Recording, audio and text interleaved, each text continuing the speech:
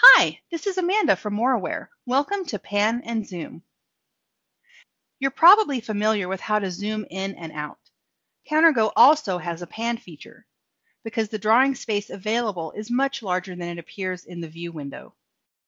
Using a combination of these two features can help you navigate the drawings that have a lot of pieces. I've opened a quote for a big job. With this many countertops, the measurements can get quite small.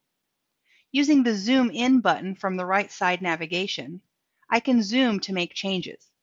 And of course, the Zoom Out button will do the opposite.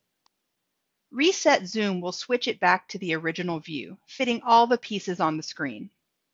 I'll zoom back in and change some dimensions on this countertop.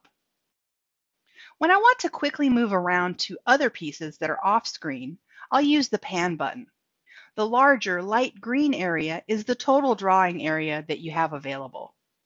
The smaller dark green rectangle represents the view you can see on the screen at any given time. You can see that the pieces not shown in my zoomed in view are all in the pan view. I can click and hold on the small rectangle and move it around to work on different pieces while zoomed in. Click anywhere in the drawing space to close the pan window and edit a countertop. When you're done, or if you get too zoomed in, click on Reset Zoom to snap back to showing all the pieces in your drawing.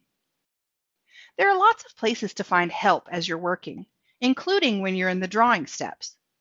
From the top menu bar, click on the Help icon, then Search Help to open our online help center in a new window. That covers how to use Pan and Zoom to navigate your drawing canvas. The next video, Orders, is an overview of using orders to track quotes that become sales and their payments. If you have questions or would like to set up a quick call with one of our friendly CounterGo experts, email support@moraware.com. Happy quoting!